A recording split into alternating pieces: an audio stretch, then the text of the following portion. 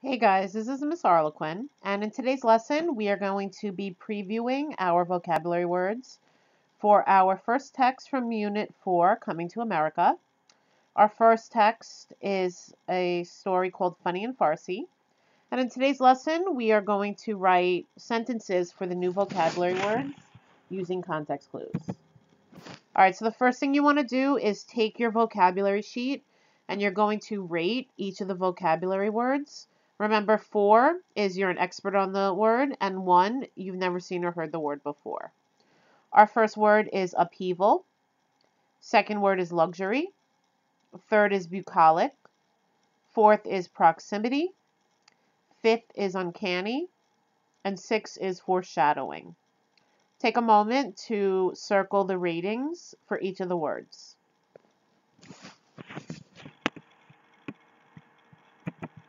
Alright, so let's start with our first word, which is a noun, upheaval. An upheaval is a very big change that often causes problems. So an example would be when you start something new, like you move and you go to a new school. Doing that can cause an upheaval in your life. It causes a very big change. So starting at a new school can be a major upheaval or a major change for a child. All right, and so you could also talk about things in society that cause massive changes. For example, the civil rights movement in the 1960s caused a lot of change in this country. It ended segregation, and for the first time, this country started to move into a time period where people of all races were considered equal. So the civil rights movement marked a period of social upheaval or social change in the United States. Keep in mind that upheaval has to do with not just regular little changes like you change the channel or you change your clothes. An upheaval is a major change that causes a lot of stress or a lot of positive changes, but there is a lot of things that change after an upheaval. All right, our next word is luxury. Luxury is a noun. It can also be used as an adjective. You can describe things as being luxurious. Something that's a luxury is a great comfort or pleasure that you may want, but you do not need. So luxuries in life are things that are kind of extra. People want luxuries, but you don't need them to survive. So just having clothing, having a house, eating food every day, those are things that you need.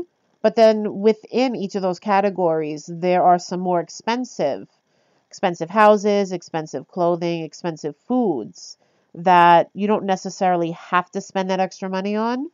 Spending the extra money on those products would be a luxury. Eating dessert twice in one day feels like a luxury. Honestly, even for some people, eating dessert just once would, by some, be considered to be a luxury. He spent a fortune on expensive cars and other luxuries. The fact that the cars are expensive goes to show that they are a luxury because you can have a car and not spend that much money on it. The more you spend on it, it's probably then considered to be a luxurious car.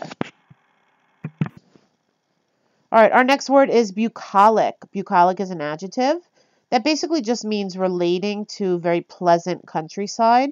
So any kind of landscape that is not in the city, that's very beautiful to look at, very peaceful, could be described as bucolic. Many bucolic landscapes are threatened by development. And so here you can see that the adjective bucolic is describing the landscape. And the landscape is so beautiful. However, the building of houses and buildings, development of the environment, is threatening the beauty of the natural environment. My grandparents live in a charming bucolic farmhouse in Vermont. So in this case, the farmhouse is being described as bucolic. Because it's a farmhouse, usually farmhouses are located in rural communities, so it is appropriate to describe a farmhouse as bucolic or any other building or thing that would be part of the countryside.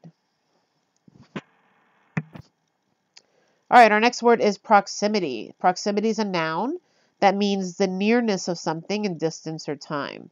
And so usually people pair up the word proximity with adjectives that could describe how close or far something is. So you might say something is in close proximity or it is not in close proximity. We chose our house because of its proximity or nearness to the school. People are attracted to the area by the proximity of several beaches. So the beaches are in close proximity to the houses. All right, our next word is uncanny.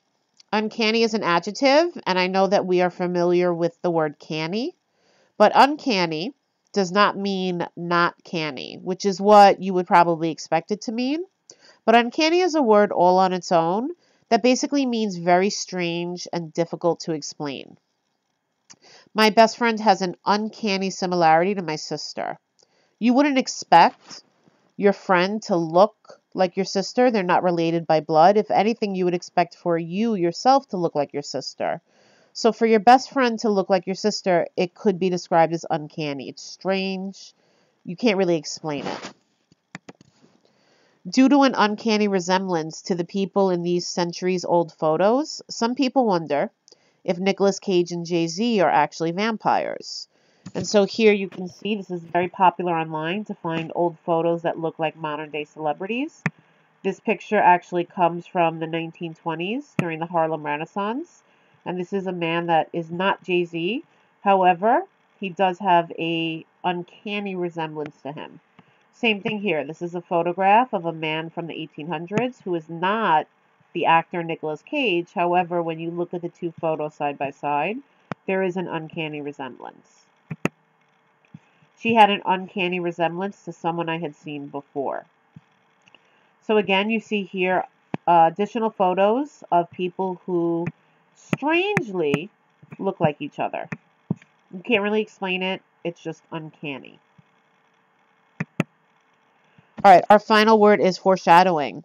Now, foreshadowing is a verb that means indicating or hinting about a future event. Now, we've talked about foreshadowing many times in ELA class because it is a literary element. It's a technique that authors sometimes use when they want to drop hints about what's going to happen later in the story. But it's not just something you can apply to literature. You could talk about things in life that foreshadow other things, like the drizzle of rain foreshadowed the coming storm. I knew that the storm was coming because of the rain. Her early interest in airplanes foreshadowed her later career as a pilot. It was a hint that she was going to grow up to become a pilot. So something foreshadows, it is the hint. It's helping you predict what's going to happen in the future. All right, so now it's your turn to apply the vocabulary words to your own writing. There are sentence frames on the screen that you may or may not use.